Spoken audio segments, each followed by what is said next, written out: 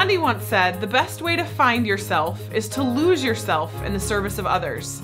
I have had the privilege of walking alongside Tabatha Thompson on her faith journey as she has lived out that quote. I am grateful beyond words that God has allowed me to witness Tabatha's transformation as she finds God's purpose for her life through serving.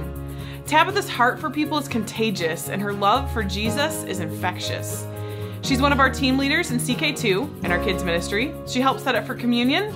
She's leading a small group and she also plays an important role on our prayer team. We are who we are at Connections because of the amazing volunteers that step up week after week after week to be the hands and feet of Jesus. Tabatha, we are incredibly grateful for you and all the ways that you serve. Thank you.